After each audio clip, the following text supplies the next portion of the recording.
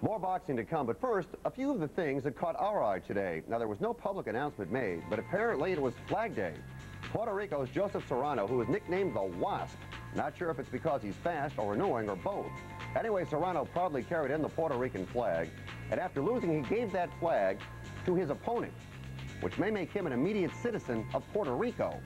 Flag Day continued in the crowd. Look at the man in the red, directly in the middle, saluting Little Boy Blue by blowing his horn.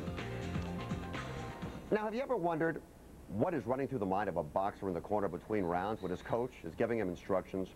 See the coach here? Look at the boxer's face in the corner. Whatever is being said, it must be very painful to hear. In any event, he looked baffled and thoroughly confused. Now, this pretty much confused everybody. Cuba's Guillermo Rigondeaux and Yuan Liu of China put on quite the show.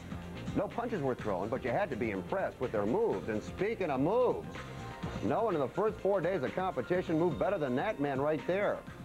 Very limber, perhaps double-jointed, without question, a pulled muscle waiting to happen.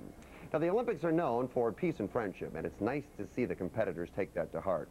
Here you see the true meaning of brotherly love. Yes, they were competitors, but they established a bond. Now watch, this is overly friendly. The fighter in blue here coming up and giving him a little something extra. Then, of course, there's playing hard to get. And sometimes, no matter how much you want a hug, it is not meant to be. No means no. Also tonight, Beto Van Keeve played a pretty good knock-knock joke on Juan Payano. Van Keeve in blue went up and said, "All right, you ready, Juan? Knock, knock, knock. It's me."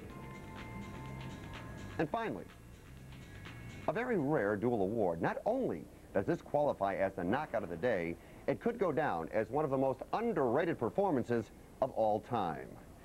Okay, this is the fun part. Here, cover up. Use that jab, bang, bang, and just walk to your cover up and bang, bang into that body, bang. Just a bang.